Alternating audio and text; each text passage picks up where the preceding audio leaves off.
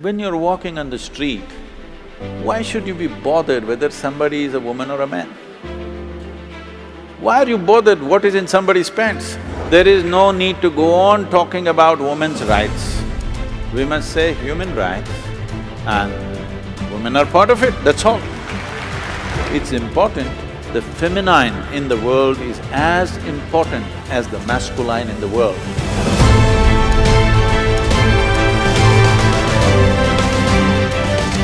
Sadhguruji, what is the quality you find in an Indian woman when compared to the world woman, other countries? What is the best and beautiful quality, one single quality? Are you trying to get me into trouble?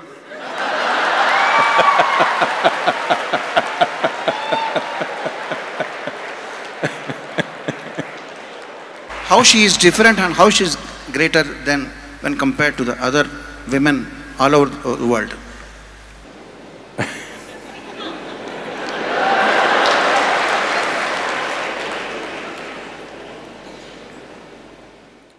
See, I don't know why we are putting only women on the focus.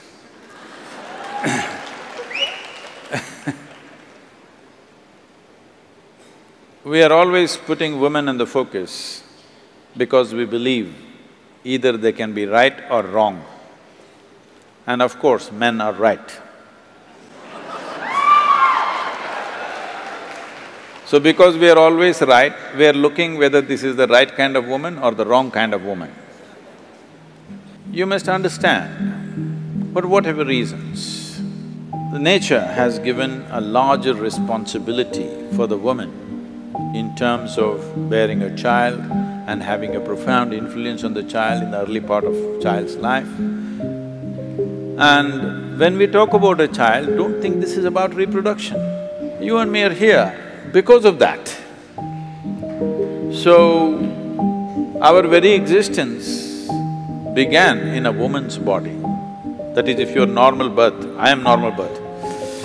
There are some people who claim they dropped from elsewhere, I have nothing to say about them. If you're normal birth, our life began in a woman's body.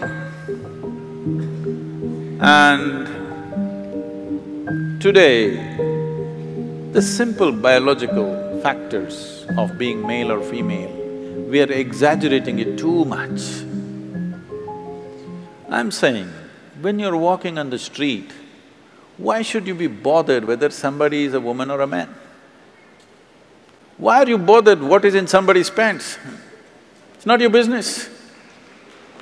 Only in bathrooms and bedrooms it should matter, nowhere else. In the working places, on the street, wherever else we are, why should it matter whether somebody is a man or a woman? Why can't you just treat them as human beings? I think we are excessively focused on this, which is creating a very unhealthy atmosphere. That means we are constantly over-infatuated with body parts, that is why we are going on recognizing people as… by their gender. You are not recognizing people by their intelligence, by their capabilities, by their competence, only by their gender.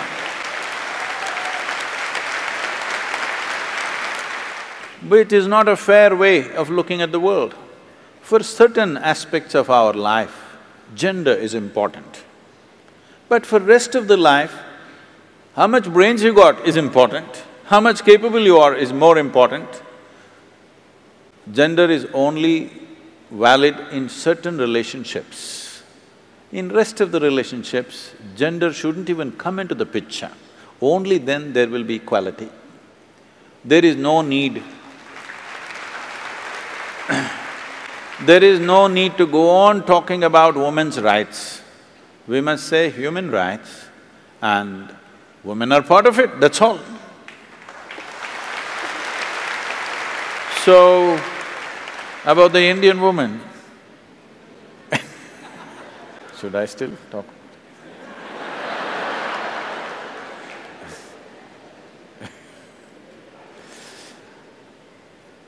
In this country, for a long time, we've nurtured many wonderful things. But these wonderful things, because of many misunderstandings, have also taken on very horrendous forms.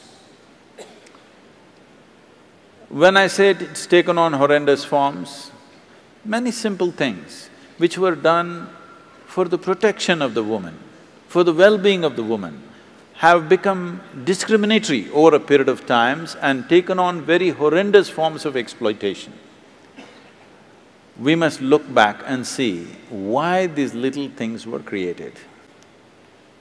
If we don't address these things, the Western world is on a binge because they want to make male and female equal.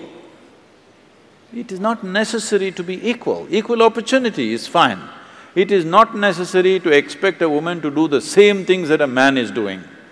Then what is the point of the gender differentiation that nature has made? It's important. The feminine in the world is as important as the masculine in the world. But today, in the name of equality, women are coming to a place where they are beginning to act like men because they know that's the only way they can succeed in the world. The only way they can succeed is they have to act like men. You see even women doing like this these days. This is not necessary because if you destroy the feminine, then you truly have enslaved the woman. If you do not value the feminine in the world, all the gentleness will go away, you will have a marketplace at home also. It's already happening big time. Before people marry, they're making an agreement. When we break, who will get what in this house? Yes, prenuptial agreements are being made. Before we get married, already an agreement, if we break, my bank balance is mine, yours is yours. How can two people live like this? But here, still we have the joy of two people becoming one and enjoying that. Maybe after some time you will fight, but still, at least you have the joy of weaving two lives into one. When you go at it like this suspiciously in the name of equality, you will never know the joy of knowing each other, mingling with each other, being one with each other. Nothing will happen. Home will become a marketplace. This is because of wrong ideas of equality. Equality you should not even talk about. We should talk about responsibility for each other.